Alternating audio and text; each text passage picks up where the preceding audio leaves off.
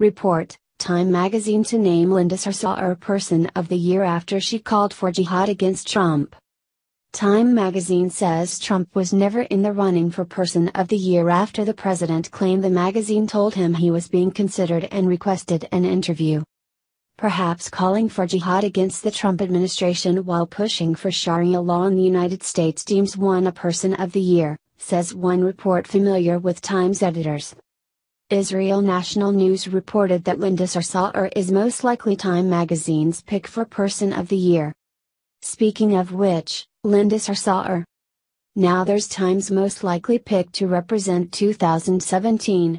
She is the picture, the image of everything gone to pot over the past nearly 12 months. Time's editors won't put it that way, of course.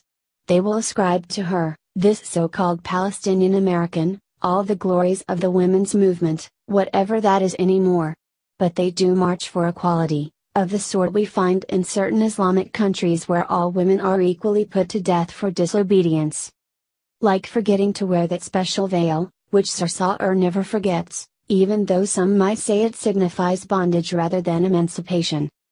Sarsour is a leader in all that, and she is front and center in the resistance movement against Trump. Time's editors love that about her. She hates Trump. What more can you ask when you are part of old media? They want open borders, and so does she. Bring them all in. Imagine America with millions more like Linda Sarsour. Trump wants refugees out from places like Iran, Libya, Somalia, Syria and Yemen for reasons of safety. They breed terrorists over there. Trump wants America kept safe. Linda Sarsour wants them in. Those are people with which she feels most comfortable. That's one reason Trump won't get this year's nod from Time, but perfect for Linda Sarsour. Linda Sarsour is a radical left-wing activist masquerading as a leader of women's rights while she pushes for Sharia law, the most oppressive set of laws which ultimately enslave women. Sarsour called for jihad against Trump. As previously reported, speaking at ISNA's 54th annual convention, Linda stated that Muslims have no need to assimilate and that fighting the Trump administration is a form of jihad.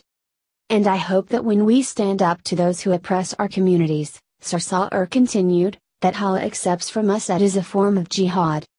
Linda Sarsour has ties to the terrorist group, Hamas, and is a Sharia law advocate who pushes to replace our constitution with laws from a medieval death cult. Fun fact, Sarsour means cockroach in Arabic. Fitting, isn't it?